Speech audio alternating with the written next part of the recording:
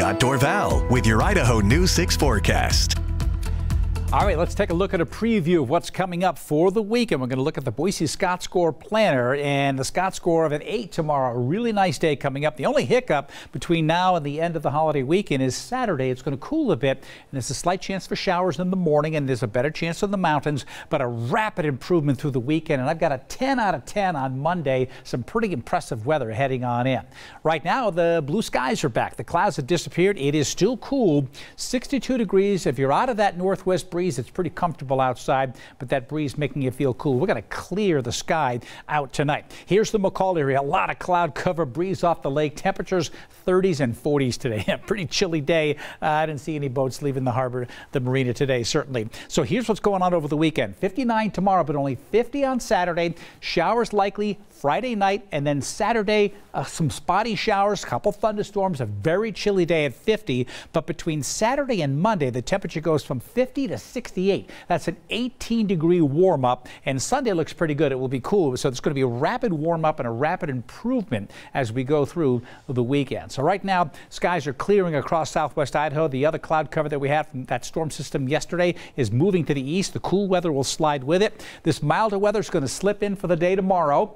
But here's Saturday's weather, this trough right here, and these showers will come in. In fact, tomorrow evening by 8 and 9 o'clock, we have a chance of a shower even in the western and central portions of the Treasure Valley.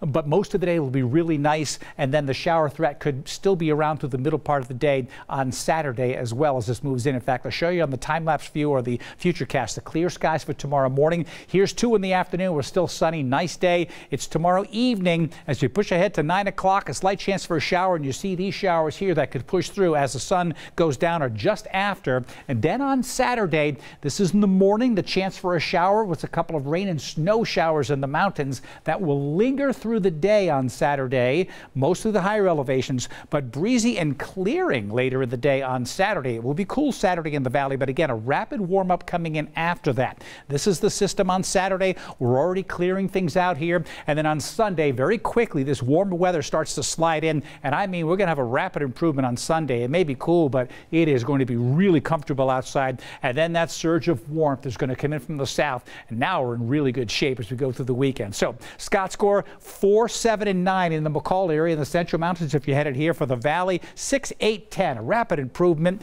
and the 6, 7, and 9 as you go towards Monday in the Stanley area as well. A lot of folks are camping. River gauges all green here except this yellow. This is the Wahi River at the Wahi Dam. It's not going to flood, but it is running a little bit high.